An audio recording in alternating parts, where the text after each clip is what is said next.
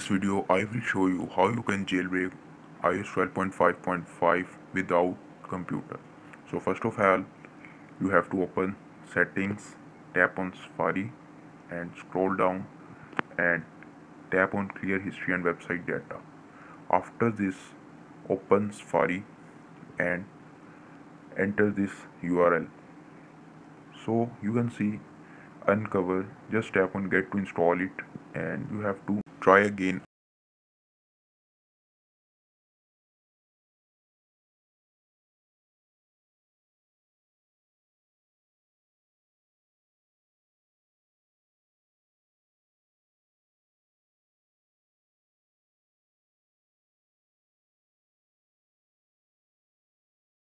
Just tap on skip this ad and wait for a pop-up about installing uncover app. So just tap on skip this ad and you will get a pop-up. You can see would you like to install uncover. Just tap on install and you can see download started, and now you can see it's downloaded successfully. So open settings, then go to general and tap on device management and press this app to open this and use this app.